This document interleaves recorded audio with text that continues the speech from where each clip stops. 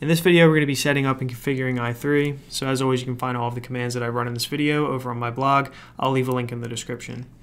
All right, so if you haven't done so yet, make sure that you install i3. We're going to be using i3 gaps, i3 status, i3 lock, and dmenu for running our programs. We're going to need a terminal emulator. We're going to be using Alacrity, some X utilities. So this is xset. Xset is going to kind of speed up your keys, and Zorg xrender is going to, if your display is all messed up right now, you'll be able to use xrender to fix that. Now auto tiling, if you have Yay, and I have a video on installing Yay for Arch Linux, then you can just install auto tiling this way. If you're on Ubuntu, you'll need to download the Python file and just make sure it's somewhere executable for the config to find. And I'll show you where we do auto tiling in the config. All right, so make sure you put this stuff in your .x profile. So all this is going to do is make sure that your screen doesn't go blank really fast all the time. And then what this is going to do is it's going to speed up the key repeat. So it's kind of painful for me to work in terminals all the time with slow keys. So I just think this is pretty helpful. All right, so I also recommend to get started pulling down my config. So by the way, I already installed everything, so you can install all of this and pause the video and then catch back up here. So you can use this to clone down my .files and make sure that you have Git installed. And you can install Git with sudo apt install Git or pacman flag s git. All right, and so now we have my .files in your home directory. So if we do pwd, we can see that. Now if you cd into the .files, you'll see that nothing's there.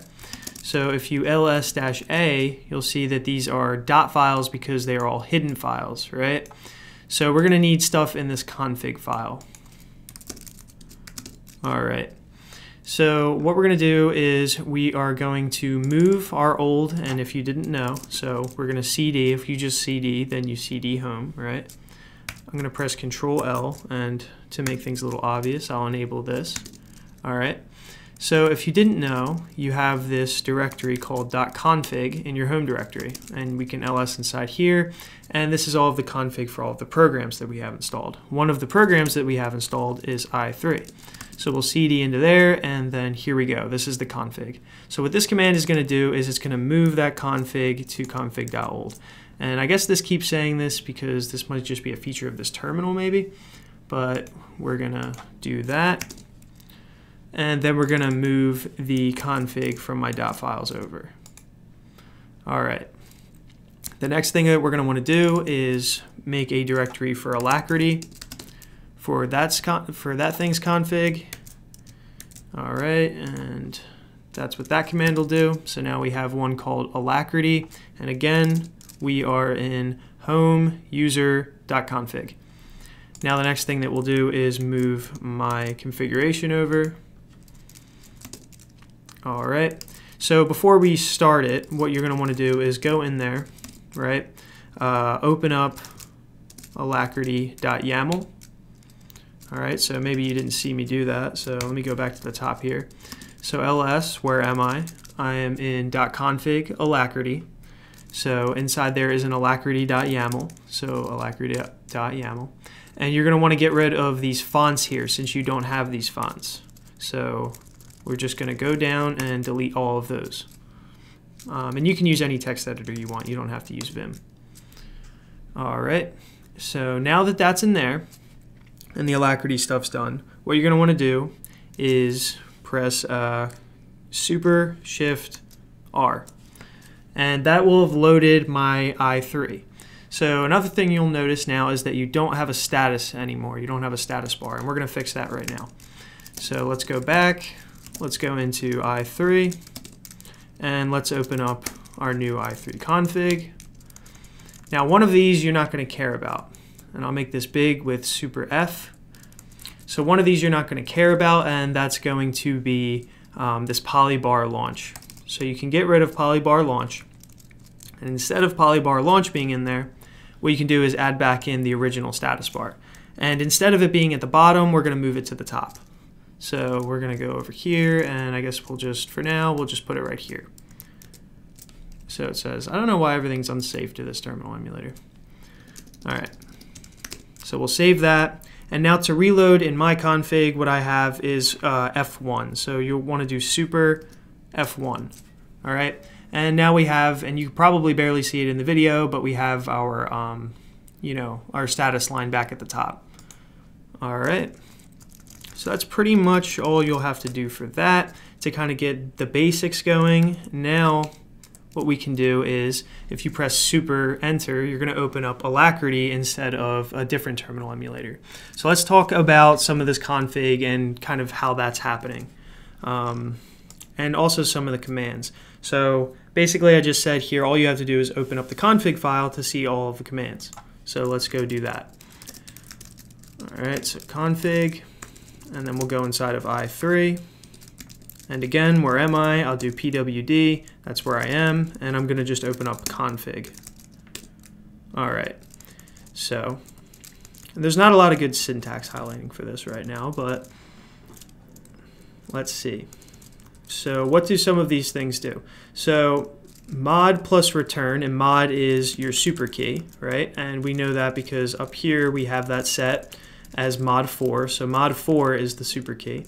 What we're going to do is we're going to execute a terminal, all right? And if you do mod shift that, then you'll execute a terminal in the same exact directory. Escape will swap to your greeter. So if you know what a greeter is, that's just our DM or our login screen. Mod shift escape will hibernate. And I guess there's a few other important ones here, like super D. If you press super D, and you can probably barely see it, but D menu shows up there at the top. There's a few other things that I have in here for programs you may not have installed, things like YTop and FlameShot. So feel free to go through this config and look for programs that are not installed and just install them and kind of see what they do. Or if you'd rather use something different than FlameShot to take screenshots or something like that, you can swap that out here. So what you'll do is you can see exec, no startup ID, then just swap it with whatever the command is that you want to do instead of this one.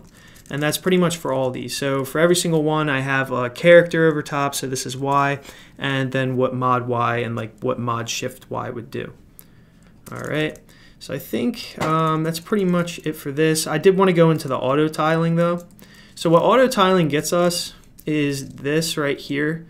If you notice, it starts to open them up kind of like, all right, it'll go like a vertical split, then a horizontal split, then a vertical split, then a horizontal split.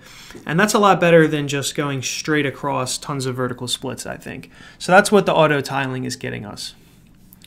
All right, so if you want to extend i3, or if you want to like write special, scripts that you can like execute, and you're kind of advanced, you might want to look into the i3 IPC library.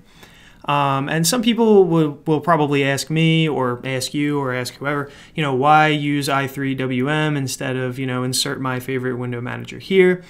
Some of the reasons that I use i3 are just because it's literally the first one that I ever used, like when I heard of tiling window managers. So that's why I use it. It also has a really big community and a ton of documentation. So that's another reason that I really like it. But there's nothing wrong with a lot of the other ones. It just depends like kind of the level of work that you want to put in and what you're comfortable with, right? So i3, you don't use a programming language to configure it. You use this text file over here, right? If you want to use something like DWM, honestly, you don't have to write much C, but you would probably have to write a little bit of C to work with DWM. And it has a patch system instead of some of the stuff that we're doing here. Also, I think you have to recompile it. Xmonad is basically DWM, but if you're familiar with Haskell, you might want to use Xmonad. I don't know what BSPWM, what they do for the config, but I know that that one's very popular. SpectreWM is pretty obscure, but it's like one that's out there if you want to check that out. And then Awesome, if you're familiar with Lua, you might want to check out Awesome.